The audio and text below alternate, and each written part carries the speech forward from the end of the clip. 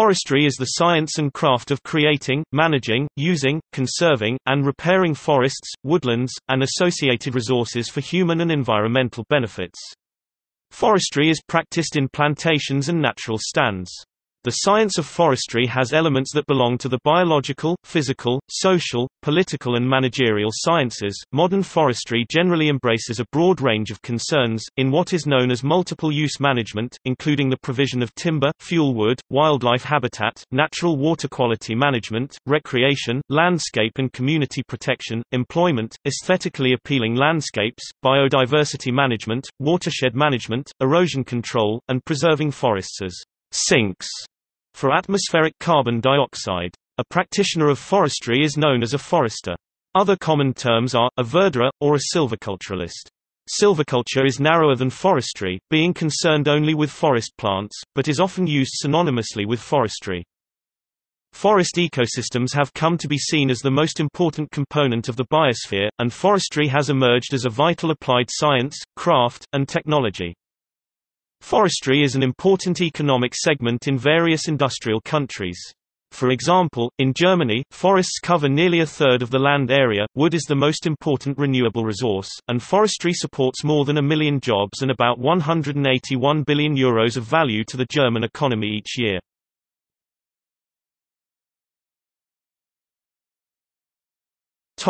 History.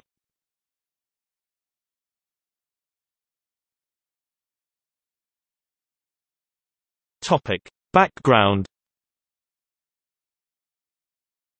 The pre-industrial age has been dubbed by Werner Sombart and others as the «wooden age», as timber and firewood were the basic resources for energy, construction and housing.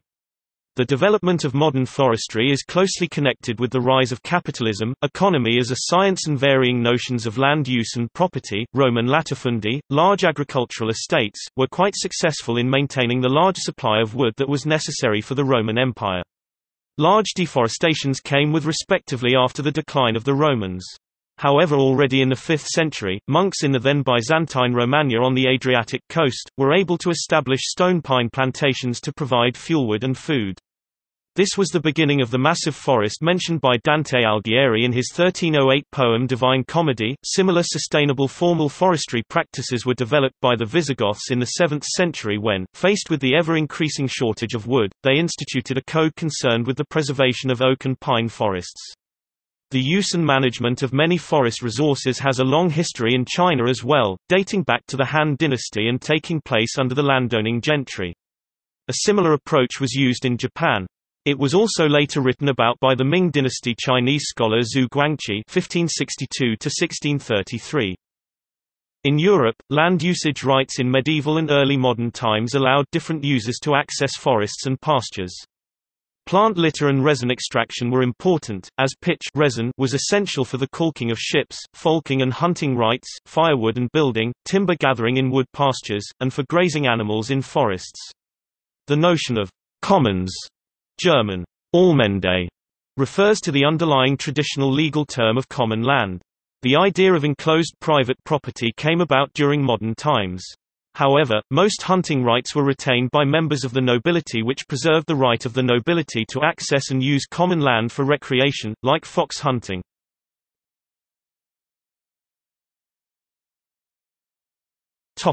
Early modern forestry development.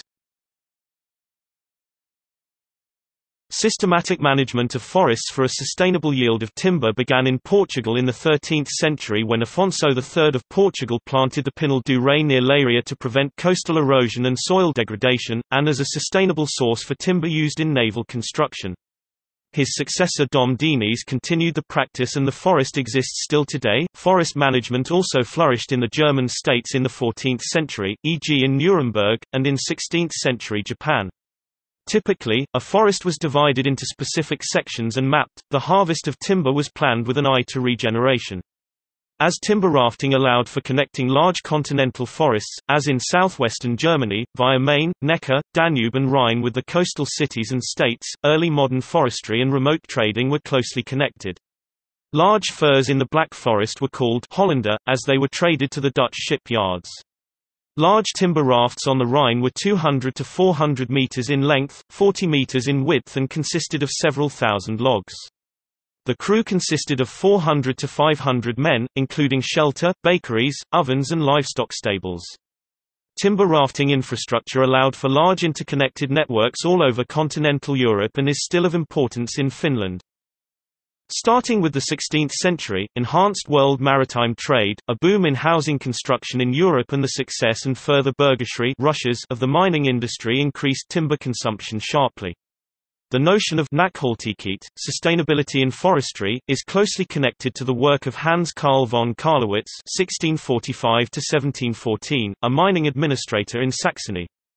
His book Silvicultura o Economica, oder Hauehrliche Nachricht und Naturmäßige Anweisung zur Wilden Baumzucht 1713 was the first comprehensive treatise about sustainable yield forestry. In the UK, and, to an extent, in continental Europe, the enclosure movement and the clearances favoured strictly enclosed private property. The agrarian reformers, early economic writers and scientists tried to get rid of the traditional commons. At the time, an alleged tragedy of the commons together with fears of a Holznot, an imminent wood shortage played a watershed role in the controversies about cooperative land use patterns. The practice of establishing tree plantations in the British Isles was promoted by John Evelyn, though it had already acquired some popularity. Louis XIV's minister Jean-Baptiste Colbert's oak forest of Tronçais, planted for the future use of the French Navy, matured as expected in the mid-19th century. Colbert had thought of everything except the steamship. Fernand Braudel observed. In parallel, schools of forestry were established beginning in the late 18th century in Hesse, Russia, Austria-Hungary, Sweden, France and elsewhere in Europe.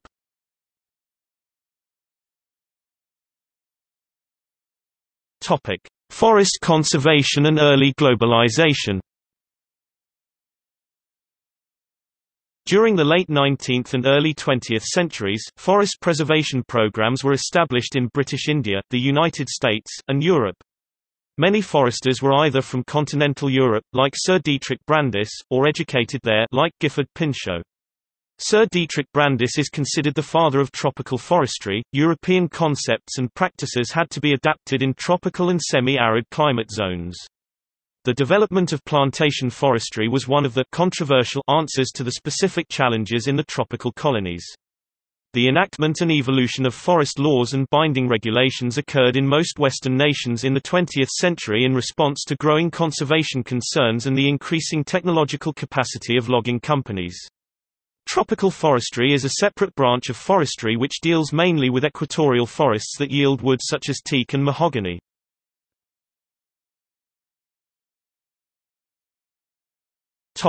Mechanization. Forestry mechanization was always in close connection to metal working and the development of mechanical tools to cut and transport timber to its destination. Rafting belongs to the earliest means of transport. Steel saws came up in the 15th century. The 19th century widely increased the availability of steel for whipsaws and introduced forest railways and railways in general for transport and as forestry customer.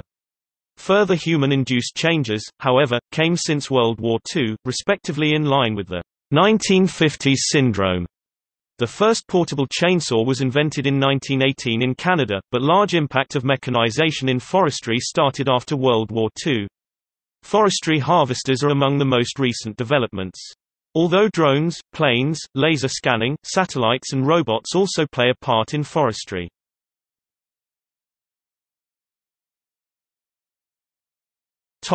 Early journals which are still present. Silwan first published in 1820. Schweizerische Zeitschrift für Forstwissen first published in 1850. The Indian Forester first published in 1875. Šumarski List Forestry Review, Croatia was published in 1877 by Croatian Forestry Society. Montes Forestry, Spain first published in 1877. Revista Pădurilor, Journal of Forests, Romania, 1881–1882, 1886–present, the oldest extant magazine in Romania. Forestry Quarterly, first published in 1902 by the New York State College of Forestry. Šumarstvo Forestry, Serbia, first published in 1948 by the Ministry of Forestry of Democratic Federal Yugoslavia, and since 1951 by Organ of Society of Forestry Engineers and Technicians of the Republic of Serbia, succeeding the former Šumarski Glasnik published from 1907 to 1921.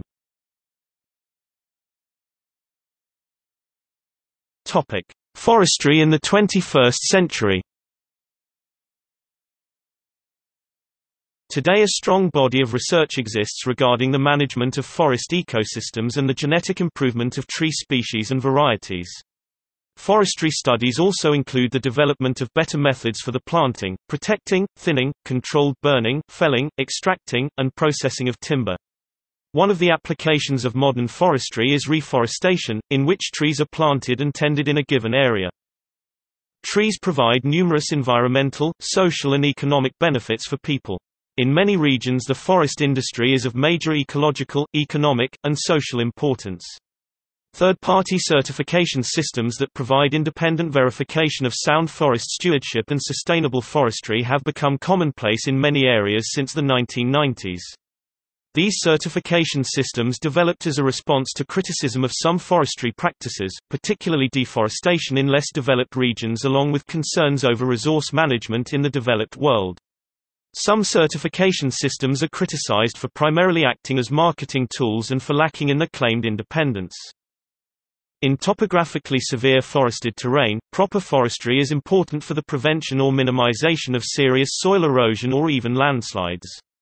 In areas with a high potential for landslides, forests can stabilize soils and prevent property damage or loss, human injury, or loss of life. Public perception of forest management has become controversial, with growing public concern over perceived mismanagement of the forest and increasing demands that forest land be managed for uses other than for pure timber production, for example, indigenous rights, recreation, watershed management, and preservation of wilderness, waterways and wildlife habitat. Some of the advantages and disadvantages accruing to monoculture in farming also apply to monoculture in forestry. Sharp disagreements over the role of forest fires, logging, motorized recreation and other issues drive debate while the public demand for wood products continues to increase.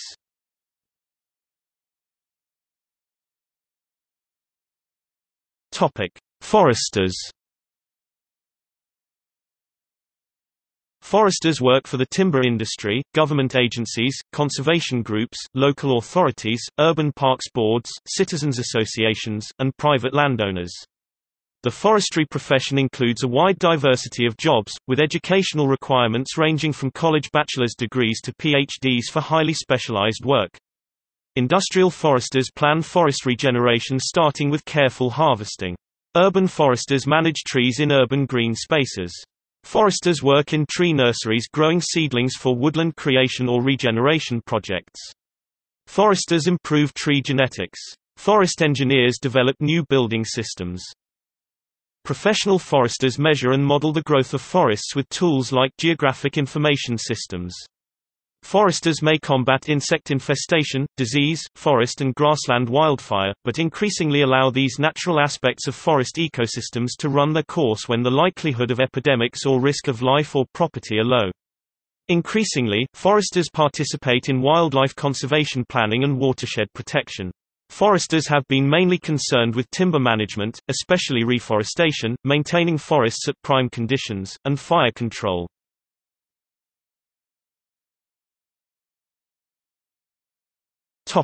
Forestry plans. Foresters develop and implement forest management plans relying on mapped resource inventories showing an area's topographical features as well as its distribution of trees by species and other plant cover. Plans also include landowner objectives, roads, culverts, proximity to human habitation, water features and hydrological conditions, and soils information. Forest management plans typically include recommended silvicultural treatments and a timetable for their implementation. Application of digital maps in Geographic Information Systems (GIS) that extracts and integrates different information about forest terrains, soil type and tree covers, etc. using, e.g. laser scanning, enhances forest management plans in modern systems. Forest management plans include recommendations to achieve the landowner's objectives and desired future condition for the property subject to ecological, financial, logistical e.g. access to resources, and other constraints. On some properties, plans focus on producing quality wood products for processing or sale. Hence, tree species, quantity, and form, all central to the value of harvested products' quality and quantity, tend to be important components of silvicultural plans. Good management plans include consideration of future conditions of the stand after any recommended harvests treatments, including future treatments particularly in intermediate stand treatments, and plans for natural or artificial regeneration after final harvests. The objectives of landowners and leaseholders influence plans for harvest and subsequent site treatment. In Britain, plans featuring good forestry practice must always consider the needs of other stakeholders such as nearby communities or rural residents living within or adjacent to woodland areas. Foresters consider tree felling and environmental legislation when developing plans. Plans instruct the sustainable harvesting and replacement of trees. They indicate whether road building or other forest engineering operations are required. Agriculture and forest leaders are also trying to understand how the climate change legislation will affect what they do. The information gathered will provide the data that will determine the role of agriculture and forestry in a new climate change regulatory system.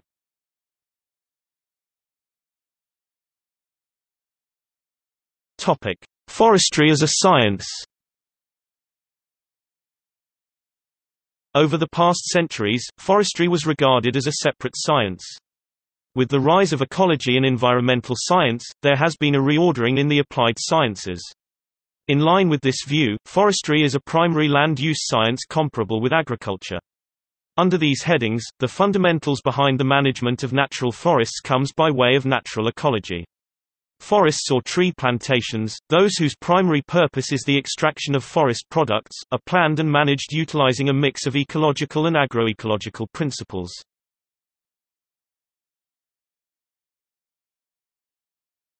Topic: Genetic diversity in forestry. The provenance of forest reproductive material used to plant forests has great influence on how the trees develop, hence why it is important to use forest reproductive material of good quality and of high genetic diversity. The term genetic diversity describes differences in DNA sequence between individuals as distinct from variation caused by environmental influences. The unique genetic composition of an individual, its genotype, will determine its performance, its phenotype, at a particular site. Genetic diversity is needed to maintain the vitality of forests and to provide resilience to pests and diseases. Genetic diversity also ensures that forest trees can survive, adapt and evolve under changing environmental conditions. Furthermore, genetic diversity is the foundation of biological diversity at species and ecosystem levels. Forest genetic resources are therefore important to consider in forest management. Genetic diversity in forests is threatened by forest fires, pests and diseases, habitat fragmentation, poor silvicultural practices and inappropriate use of forest reproductive material. Furthermore, the marginal populations of many tree species are facing new threats due to climate change. Most countries in Europe have recommendations or guidelines for selecting species and provenances that can be used in a given site or zone.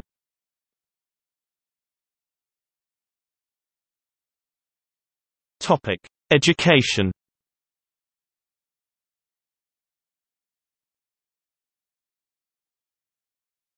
Topic: History of forestry education. The first dedicated forestry school was established by Georg Ludwig Hartig at Hungen in the Wetterau, Hesse, in 1787, though forestry had been taught earlier in Central Europe, including at the University of Gießen, in Hesse-Darmstadt. In Spain, the first forestry school was the Forest Engineering School of Madrid, Escuela Técnica Superior de Ingenieros de Montes, founded in 1844. The first in North America, the Biltmore Forest School was established near Asheville, North Carolina, by Carl A. Schenck on September 1, 1898, on the grounds of George W. Vanderbilt's Biltmore estate. Another early school was the New York State College of Forestry, established at Cornell University just a few weeks later, in September 1898. Early 19th century North American foresters went to Germany to study forestry. Some early German foresters also emigrated to North America. In South America, the first forestry school was established in Brazil, in Viçosa, Minas Gerais, in 1962, and moved the next year to become a faculty at the Federal University of Paraná, in Curitiba.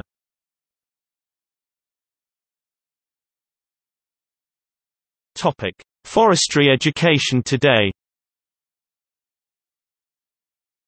Today, forestry education typically includes training in general biology, ecology, botany, genetics, soil science, climatology, hydrology, economics and forest management. Education in the basics of sociology and political science is often considered an advantage. Professional skills in conflict resolution and communication are also important in training programs. In India, forestry education is imparted in the agricultural universities and in forest research institutes, deemed universities. 4-year degree programs are conducted in these universities at the undergraduate level. Master's and doctorate degrees are also available in these universities. In the United States, postsecondary forestry education leading to a bachelor's degree or master's degree is accredited by the Society of American Foresters. In Canada, the Canadian Institute of Forestry awards silver rings to graduates from accredited university BSc programs, as well as college and technical programs. In many European countries, training in forestry is made in accordance with requirements of the Bologna process in the European higher education area. The International Union of Forest Research Organizations is the only international organization that coordinates forest science efforts worldwide.